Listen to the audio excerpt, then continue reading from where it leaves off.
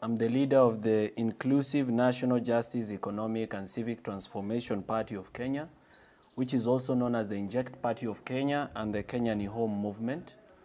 And today I've been saddened after watching a video of Bruce, who was sodomized in a very sad event in Mombasa. 25-year-old Bruce John, who goes by the name Chawa 001, was abducted and sodomized on the September 12th of 2024. He was picked up by more than 20 people from his home, some of whom were county officials, allegedly to go and apologize to the governor of Mombasa, Abdullswamad Sherrif Nasir, for criticizing the county government of Mombasa. The gentleman was instead not taken to Tamarind Hotel, where he'd been told that he would apologize to the governor, but was instead sodomized in Miritini area and later dumped near Mwakirunge dump site.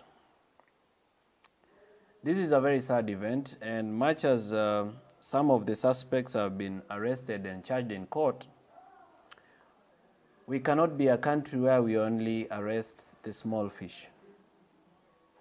The Inspector General of Police, Douglas Kanja, should come out clearly and tell the nation whether the governor of Mombasa, Abdullswamad Sherrif Nasir, is above the law. These people clearly did not do this evil act by themselves.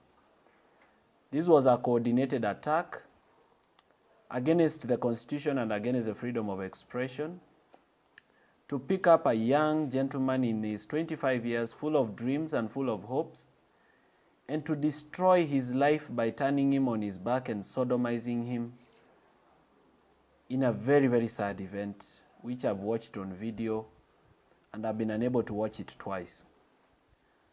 I'm under a lot of pain and anger after watching this video, and I believe this is the feeling of most of the Kenyans, and therefore, I would like to issue a statement and state as follows. I am giving the Inspector General of Police, Douglas Kanja, an ultimatum to arrest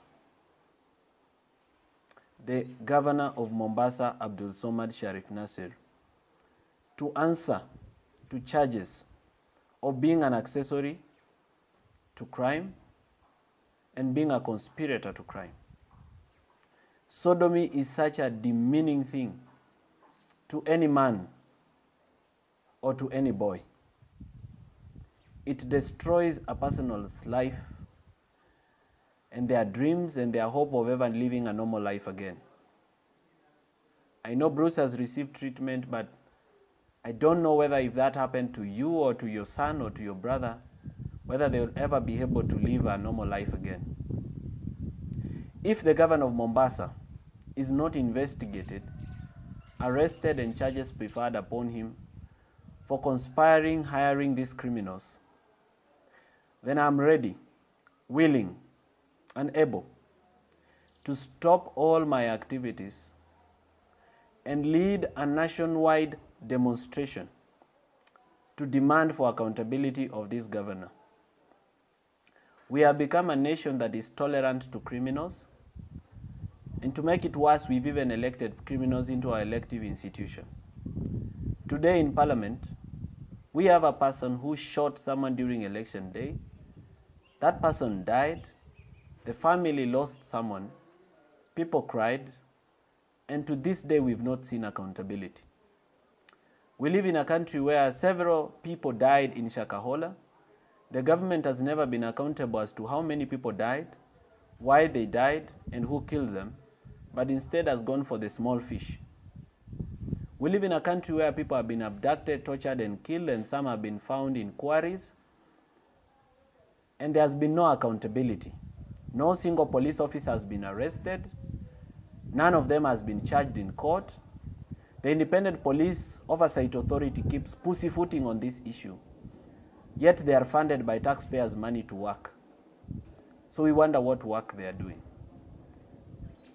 We live in a country where several bodies were retrieved from quarry, and to this day, The person who killed them was released from jail, and the police tried to lie to us that this person escaped through a gap in the wire mesh, a gap that had already rusted, which was clearly not a fresh cut. There has been no accountability for those deaths in a police-orchestrated escape. We cannot continue like this. We cannot continue as a country that glorifies criminality, glorifies the torture and killing of citizens, glorifies the demeaning and the complete annihilation of life like the way it has been done to Bruce, who has been turned on his back and sodomized. Therefore, this is a warning to the new Inspector General. The Constitution gives you independent powers as the Inspector General of our nation to be independent and to exercise your power independently. If you are unable to do so, I would like to let you know that you drive public money, you sleep in public money, you eat public money, the uniform you are wearing is public money, the gun you have is public money, the bullets you have are public money. The public even buys you airtime. If you are unable to work, your tenure is going to be the shortest tenure of any Inspector General.